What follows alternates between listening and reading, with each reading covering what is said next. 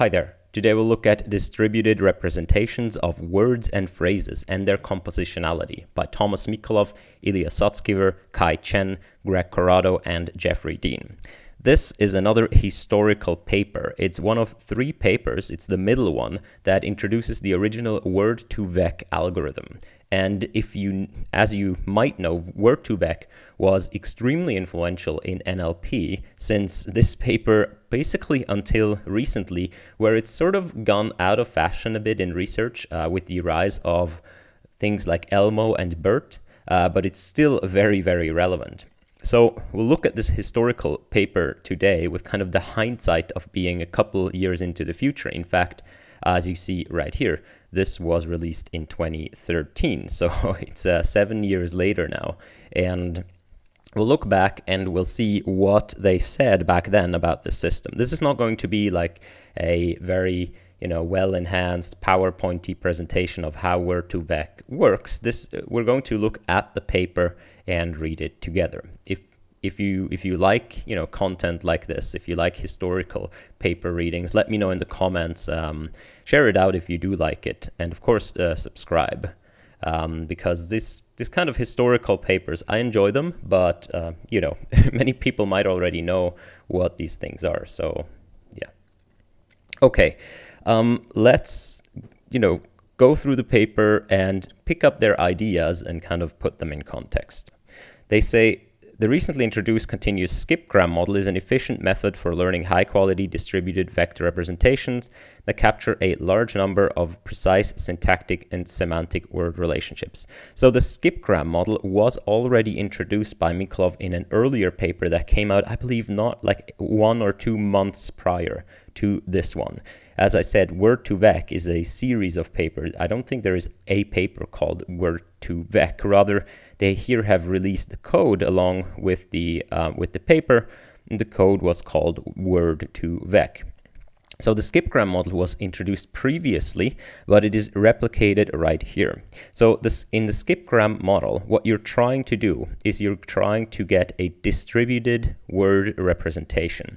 So what does that mean? That means that for each word in your language, let's take these words right here. For each word in the language, you want to come up with a vector that somehow describes that word in a continuous fashion. So the 2 might be mapped to, I don't know, 0.1, 0.9, and 0.3. Learn might be mapped to -0.5 and so on. So each word gets assigned a vector in the same dimensional space. And what the previous paper kind of discovered is that if you do this correctly, then these vectors, they have some kind of properties, and we can already kind of jump ahead because this was already a bit researched in the last paper. The semantics of these vectors will be something like this. So here they have a 2-dimensional PCA, so these are the first 2 dimensions of the 1000 dimensional skipgram vector. So the vectors they obtain, they can do things like this, where they can show that in these spaces, for example, there appears to be a vector direction that characterizes the capital of a country. So if you take a few countries and their capitals and you average that vector, you get a kind of a direction for capitalness of a city given a country. You can see that there is a pretty clear relation here.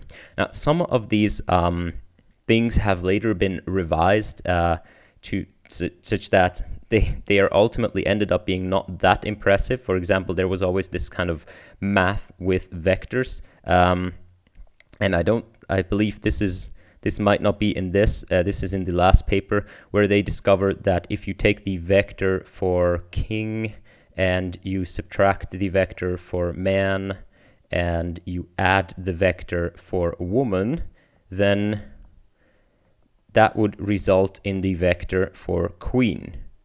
So the way they did it was basically they did this calculation right here, and then they searched, in the point they ended up, they searched for the nearest neighbor in their vocabulary. And that turned out to be queen. But in order to make it queen, actually, you have to exclude the original word king. And people quickly discovered that if you don't exclude the original word, the result of this kind of arithmetic will almost always lead back to the original word. And then a lot of these analogy tasks are simply the result of you then discarding that word during the nearest neighbor search, and then queen just happens to be one of the closest words, and it's sort of much less dependent on which exact calculation you do here. So there's been a lot of follow-up work kind of analyzing, criticizing these vector maths, but definitely we know that these word vectors turned out to be extremely helpful and syntactically and semantically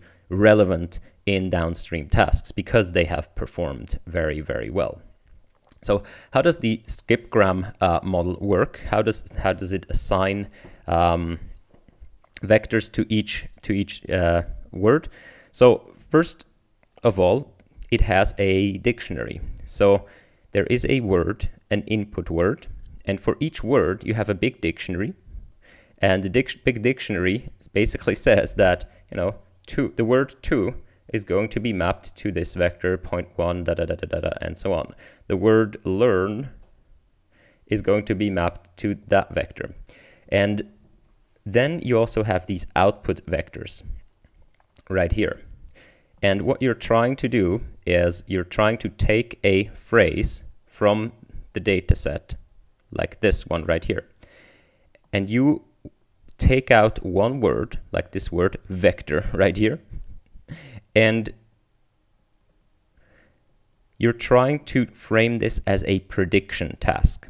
So you're trying to frame this as, in this case, 4 different prediction tasks.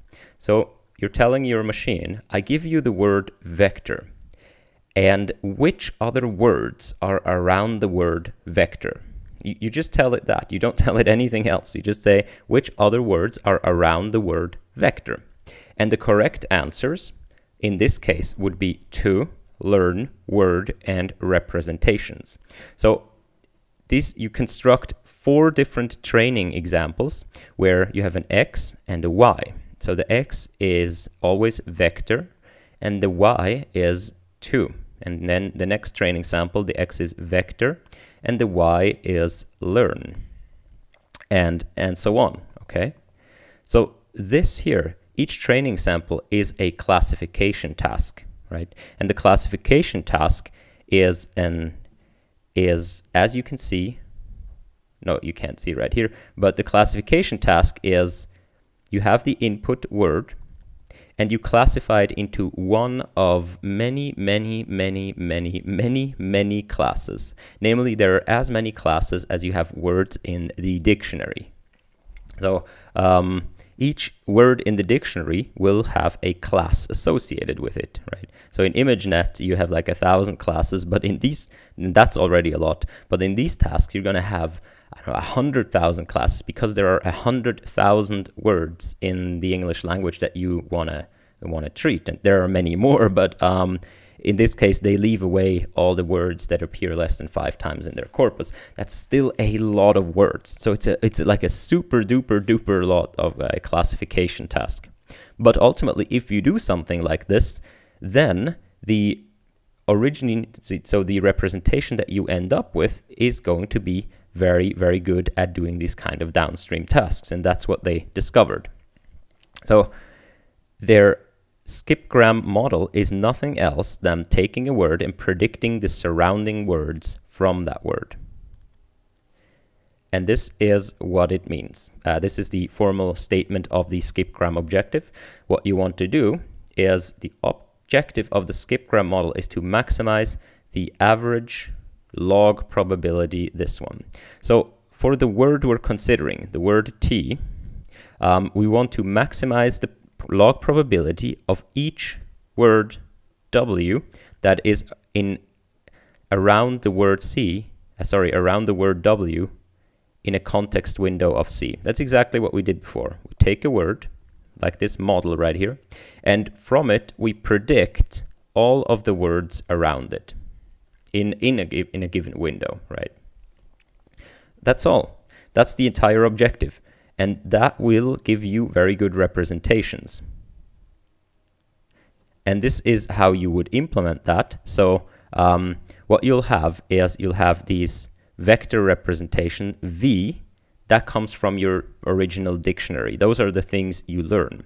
And then because you have like an 30,000 way classifier, you know that a classification layer is nothing else than a linear layer followed by a softmax operation. And that linear layer also has parameters. These are the V primes. Okay, so first you have the lookup in the dictionary for the word vector right here. And this is the vector of the classification layer. Now, there are modifications where you can use like the same vectors and so on, or you can also make use of these vectors. But ultimately, you care about these vectors right here. And the vectors here are simply the classification layer's weights. So here you can see that there is what you're trying to maximize is the inner product between the word that you're considering and the words around that word. And you're trying to do a classification task, so you need to normalize. Now this is the normalization constant, and it goes over all of your vocabulary. So that's what they tackle here. They say W is the number of words in the vocabulary. This formulation is impractical because the cost of computing the gradient is proportional to W, which is often large, and that's 10 to the 5 to 10 to the 7 terms. So many, like tens of millions of terms in your vocabulary. That's just not feasible, right? So people have been, sort of trying different ways to get around very, very large number of classes. And here it seems that that is really our bottleneck. In the previous paper, they've already shown that this objective can give you very good word representation, but now we need to get around the fact that we have such large vocabularies.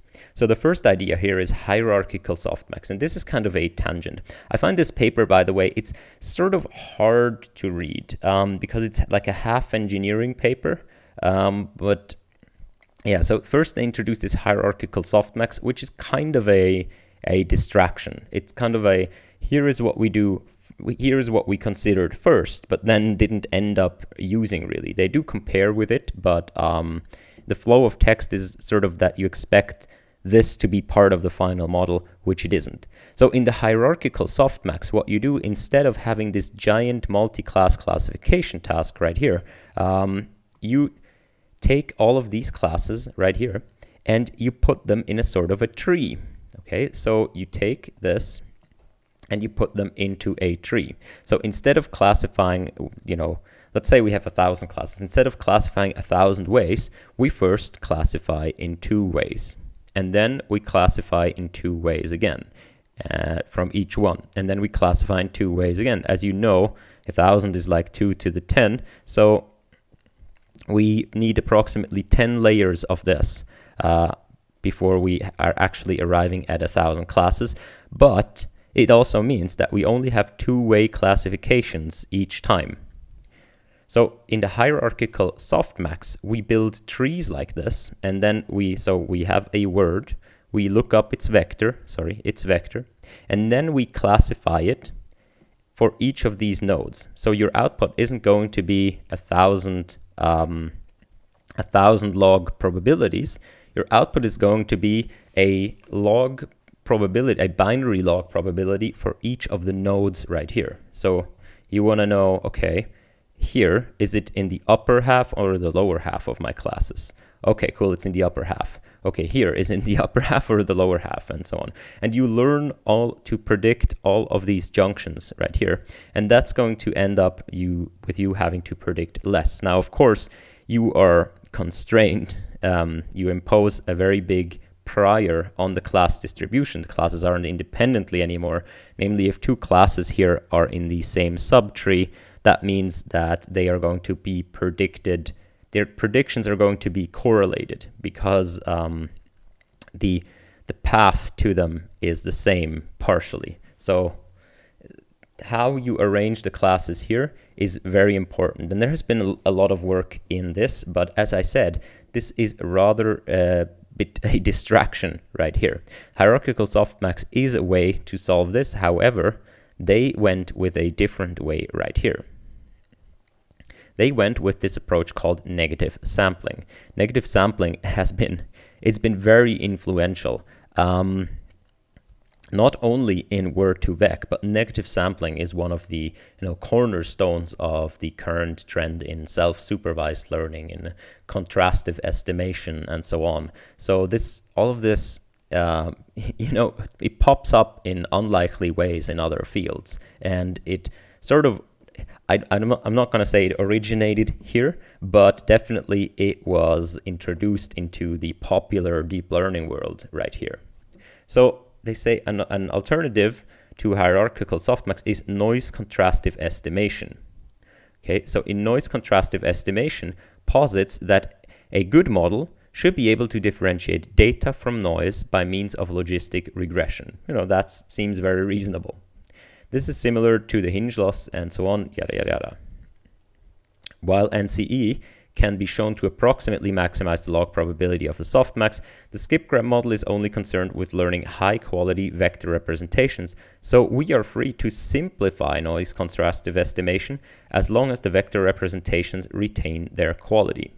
We define negative sampling by this following objective. So this is very interesting. They see, okay, noise contrastive estimation, it approximately maximizes the log probability. So the noise contrastive estimation would actually be the correct way to approximate their problem. However, they say, well, as long as something reasonable comes out, we're free to change that up a bit. So they go with this negative sampling approach right here. And you can see that this is almost the same. So it's written a bit differently from the original softmax thing, because the original softmax thing was written as a fraction and here it's as a sum. But what you're trying to do in the negative sampling framework is you're trying to maximize the following. You're trying to maximize the inner product of the word you're considering and the words around them. Okay, so you're trying to still predict the words around you, but now instead of having this prediction softmax over all of the classes, you only have the softmax over a subset of classes. So what you'll do is you sample words from your vocabulary at random, and you sample k of them, and you're simply trying to now minimize the inner product between those words and your word. Okay, so what does that ultimately lead to? It ultimately leads to the following. You have a word like this word here, negative, and what you're trying to do is you're not trying that much to predict the word sampling. What you're trying to do is you're trying to say that in my space right here, I simply want sampling to be closer than any other word that's not in the context window. Okay, so here is my word negative, and here is my word sampling, and I want these two to be close. And if I sample another word, like here, this is the word cake. If I sample that, I simply want that to be far away, farther than the word sampling. Okay, so this is now a comparative. It's not I classify sampling as the highest class. It's simply I want to classify the word sampling against the other classes higher. All right, so and this is now much easier. So instead of 1,000 or 10,000 or million way classification, I now maybe have a k+1 way classification, right? Pretty easy, right? I simply sample k other words, and I assume, because I have so many words, chances that I actually sample one that's in my context window is very small, right?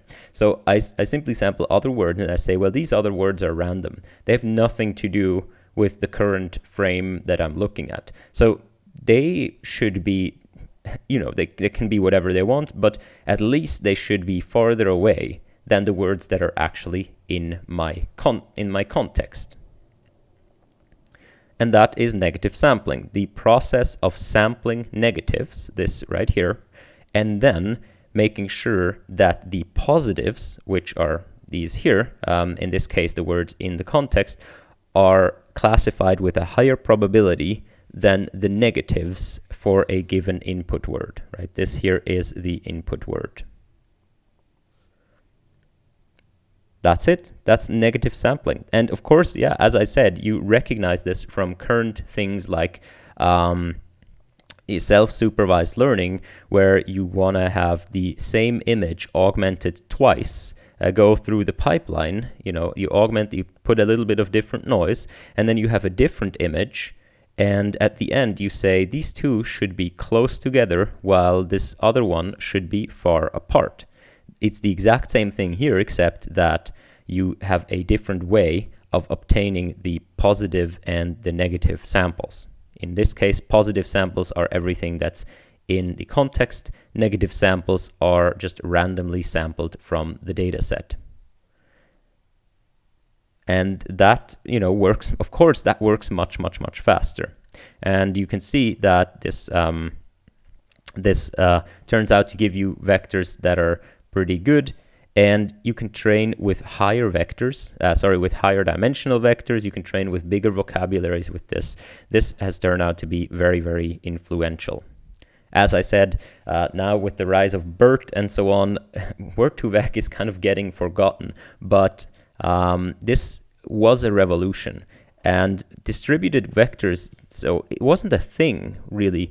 It kind of was a thing before that, but it wasn't really a thing that people used. What people would do is still they would do n-gram models before that. So they would kind of they would sort of chunk up their sentences into n-grams, into overlapping n-grams, and then have a big giant table for where they index their n-grams. So the word, I don't know, so the word hello is ID 1, the word hello there is ID 2, and so on. So you have a big table for all the n-grams. And then what you would try to do is you would try to do this kind of bag of words estimation, where you would take a, you know, whatever n-grams appeared in your sentence, and you would have this big, you know, classification where you'd associate the n-grams with each other and so on. So distributed word representations were kind of a revolution at that point, especially distributed representation that actually outperformed these old n-gram methods. Yeah. So there are a number of tricks right here that are, I think, not understood until this day. For example, the question is, how do you sample these negative samples?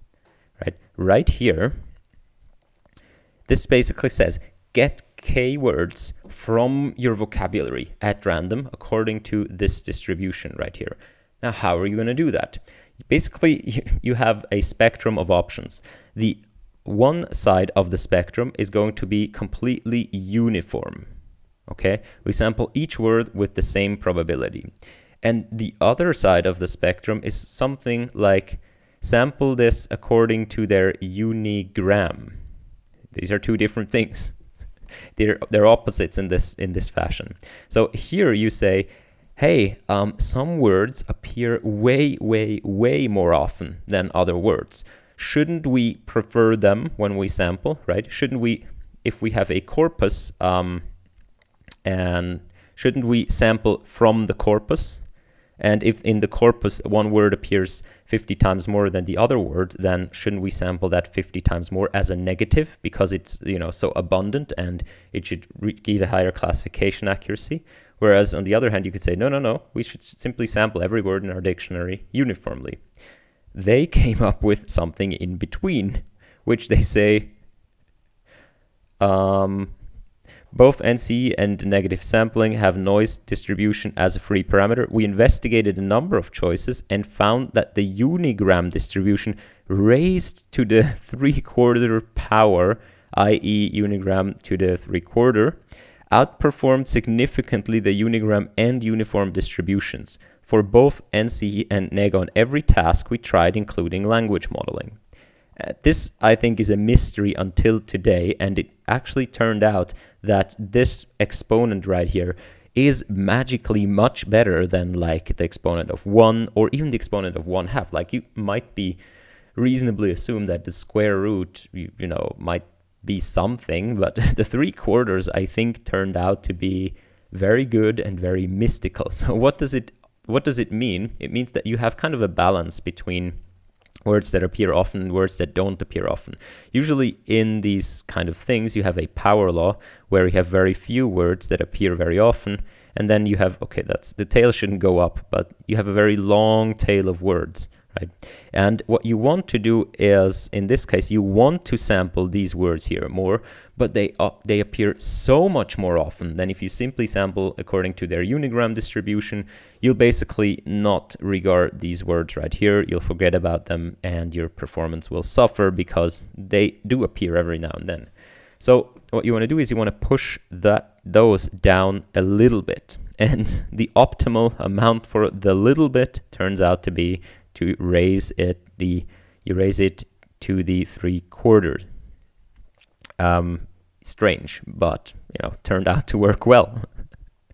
The other thing they do is they do a subsampling of frequent words. So again, this is a way to kind of push down the often appearing words, where they say the most frequent words can easily occur hundreds of millions of times, like in, the, or a. Such words usually provide less information value than the rare words. For example, while the skipgram model benefits from observing the co-occurrences of France and Paris, it benefits much less from observing the frequent co-occurrences of France and the, as nearly every word co-occurs frequently within a sentence with the. So they do another trick here to counter this imbalance between rare and frequent words. We use a simple subsampling approach. Each word in the training set is discarded with probability computed by that formula. Right, so they have a formula right here, and you might be asking again, why this formula? So this is the sampling probability of a word, and it goes with 1/t. T is a temperature parameter, and F is the frequency with which the word appears in the corpus. So as you can see, as the word appears more in the corpus, then, so this is the frequency. As the word appears more, then this thing goes down, then this thing goes up. So it's discarded with this probability, so it's discarded with a higher probability if it appears more often. Where F is the frequency of a word, T is a chosen threshold. We chose this subsampling formula because it aggressively subsamples words whose frequency is greater than T, while preserving the ranking of the frequencies. Although this subsampling formula was chosen heuristically, we found it to work well in practice. It accelerates learning and even significantly improves the accuracy of the learned vectors of the rare words, as will be shown in the following sections. So again, something sort of arbitrary. It's more understandable than the 3/4, but still it's sort of arbitrary. They experimented around, they found this works well, and then everybody ended up using that. So that's how this kind of stuff happens. Okay, so now we get into the empirical results, and the empirical results in this case were already sort of given in the previous paper, but here they have these the analogical reasoning task, where you can see that the negative sampling did outperform the others by quite a bit right here. So the negative sampling approaches outperformed the hierarchical softmax and the noise contrastive estimation, and in the previous paper they also compared with other baselines and saw that it also outperforms those while being quite time efficient. So you can see that especially with the subsampling approaches, the time here there's 36 minutes for, and I think they have like a huge corpus that they train on. This Word2Vec code turned out to be really, really efficient code, and that's why it got so popular as well. They did the same thing for phrases right here.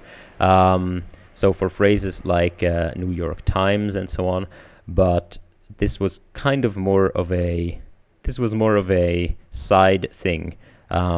The phrase vectors turned out to be, rather a side thing from the actual code right here. So yeah, as I said, this paper is very different from other research papers in that it's sort of half an engineering paper, and all of these papers they're kind of hard to read because they just kind of state some things in the order is kind of weird sometimes, why they do things is kind of weird sometimes, but you can't deny that it had quite the effect on the community. And it is a very cool paper, a very cool series of papers, and it's very cool that actually they released the code and they made the code such that it is super duper efficient, even like on a single machine. And that was very cool because, being Google, they could have just released code that is very efficient on a distributed data center, and they didn't do that. So that it's sort of not really like today anymore. Like today, when they release code, it's always you need like 50 cloud TPUs to do it. I mean, it's still cool that they release code, but this was really a step into kind of democratizing AI. And yeah, so that was my rant about Word2Vec. I hope you enjoyed this. I hope this still was useful to you, even though most of you probably already knew Word2Vec. And yeah, so I'll see you next time. Bye-bye.